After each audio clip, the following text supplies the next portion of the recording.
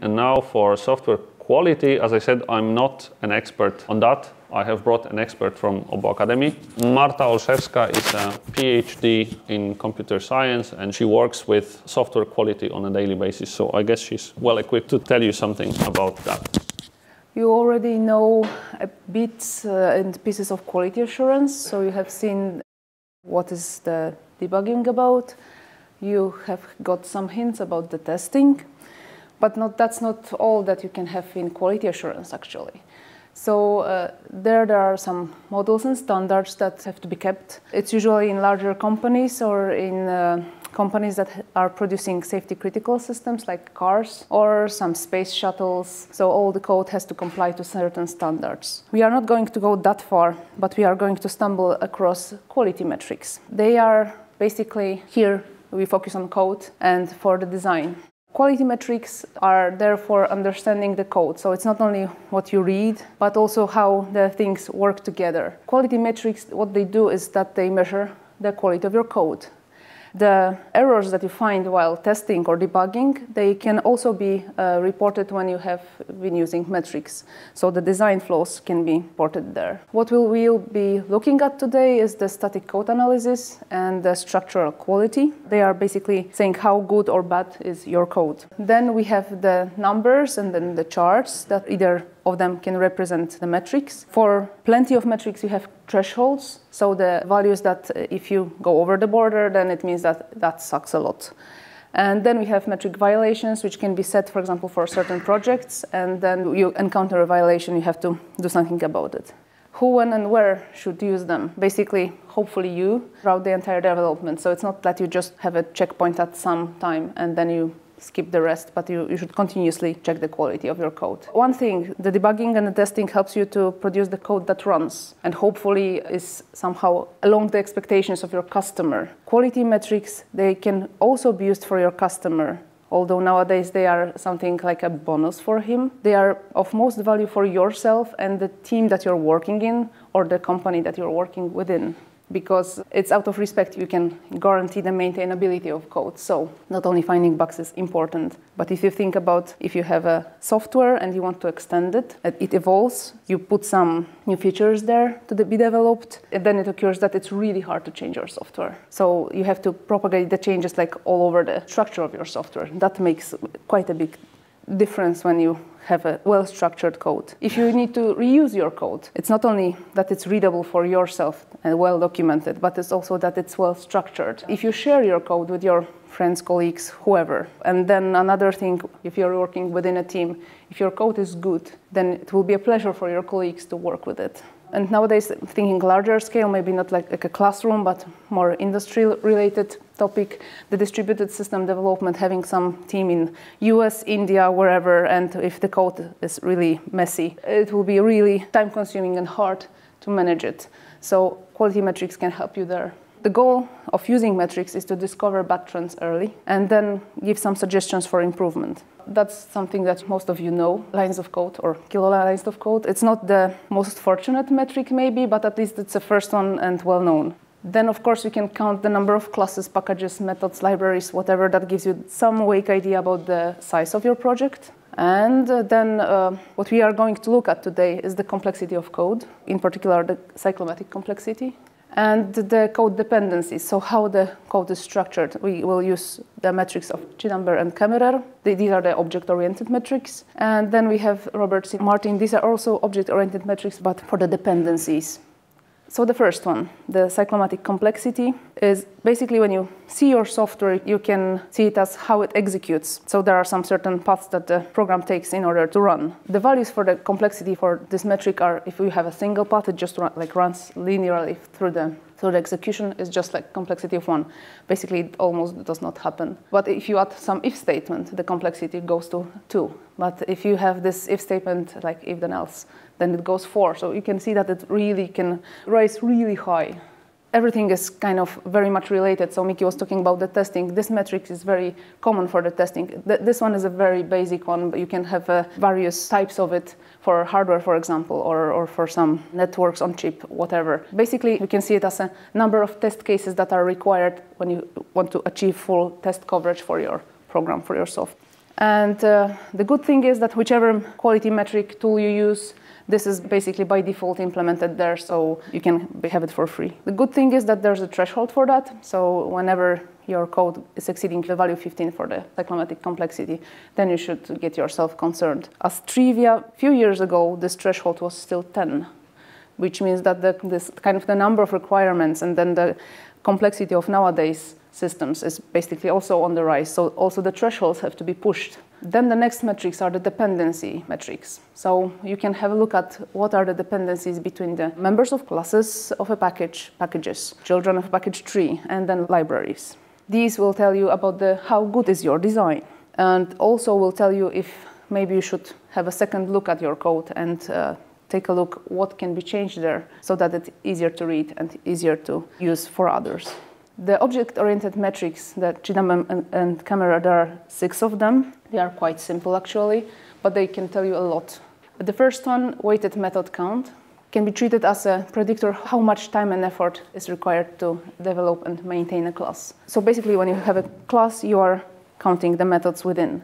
Of course, if a class contains plenty of methods, then it means it will be very hard to maintain it and very hard to change it. So the threshold that is given there is between 20 and 50. It may also change for the requirements for certain projects, but basically if you stick to these values, it's fine. The second one is, the thing is that if you have the value very high, then you have to restructure your class to a few smaller ones so that there are not so many methods packed inside.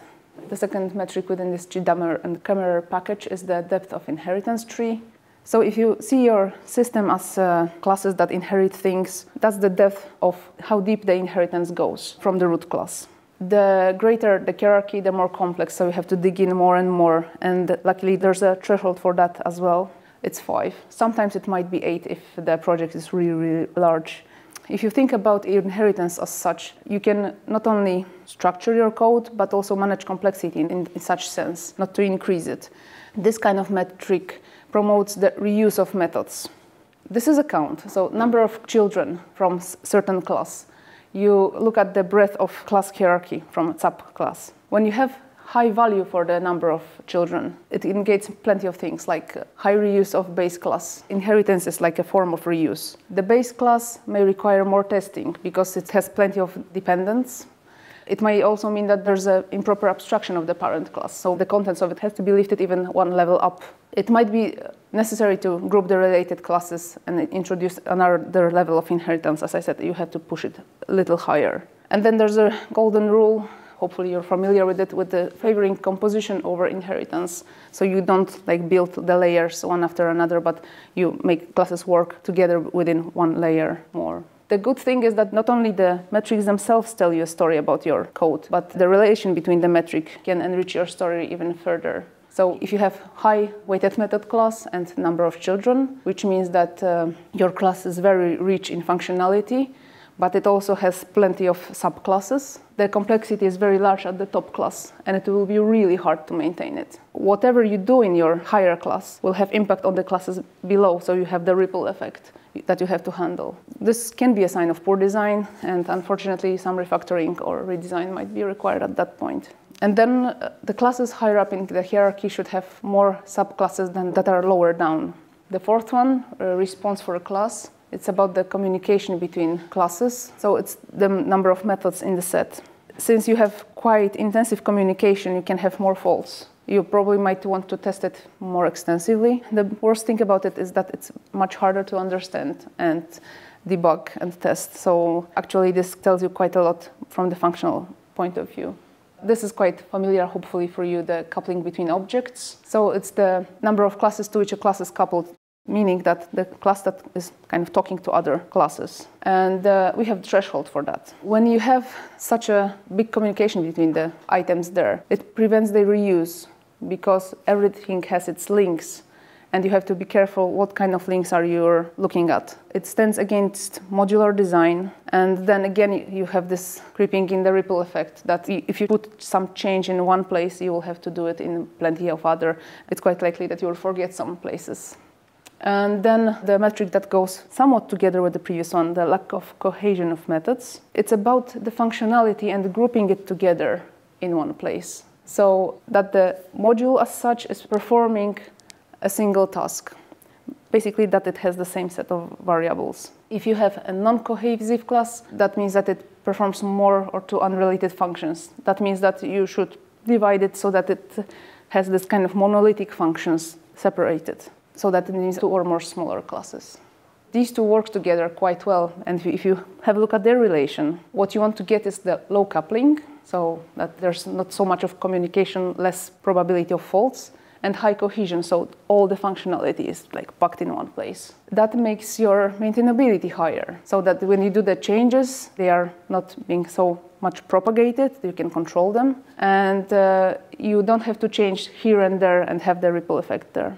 And of course that promotes the reusability, so others can reuse your code and not worry about the links that if they use this part, they will have to use another, and if they change this part, they will have to look for the changes in another one. Then there are some package metrics by Robert C. Martin.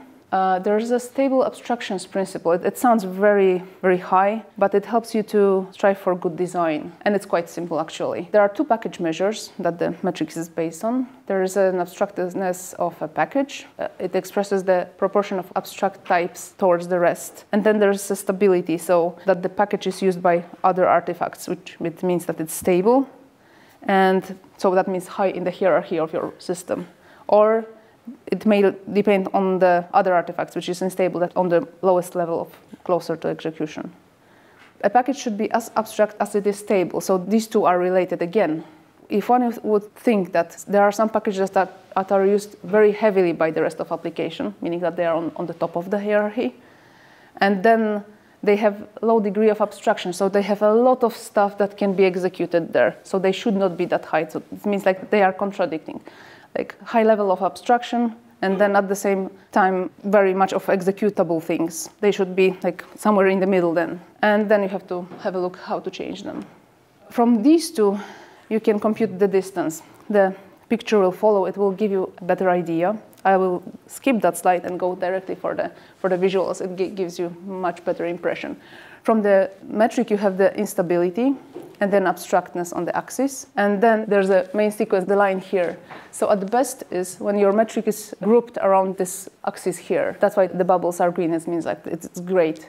But then the further it goes from it, then it means that something is really fishy, that either the class is too abstract but too stable at the same time. You have the 2 zones. One is called a zone of pain, and then the other one, zone of uselessness. And then the zone of pain here means that okay, you have stable stuff there, but it's too concrete. So basically, it will be really hard to change things and really hard to maintain. And then on the upper right corner, you have zone of uselessness, meaning that, okay, you have some very highly abstract things, but nothing depends on it. So why they are even there? Why would you need them? And then there are metrics that are based on cycles or graphs. And cycles are the things that you want to avoid in your development. So if you have dependency cycles within your design layer, think again. You can have it for the libraries, packages tree. If you don't take care of that early, you will have this kind of, it's called rotting design, meaning that the maintainability will suck like large and you will have serious problems later on. If you have cycles, just refactor. So you remove the dependency, you reverse it. So if it goes like downwards for the more concrete parts, just reverse the dependency. Tangles are actually very much related to cycles. It's like home of cycles. So every cycle lies in a tangle, and every tangle consists of just cycles. You want to really take care of that. If there are some tangles, you have trouble because you have cycles. Just take care of them. The easiest way of seeing the problem is that if you look for the edges in your design that point to the wrong direction, and then the easiest solution is to check the one that it's easiest to be reversed. That's actually the last slide, and it's not the totally newest version of what tools are there for checking software quality. But plenty of them are open source, and plenty of them are easy to use. The big one and quite easy to use is this JDepend. This tree is from 2012, so plenty of things could have happened, but it was the most comprehensive one that I could find and the most readable one that I could find. What we want to show you today, there's on the lower right corner, there's this stun tool. It says here that it's commercial, but actually it's not commercial unless you have a system that is over 500 classes. And it gives you really good visuals for your project. Of course, it computes metrics for you. You don't have to worry about what is the maths behind it, or what are the cycles, what are the graph theory or whatever. So it's basically like a big facilitator for you.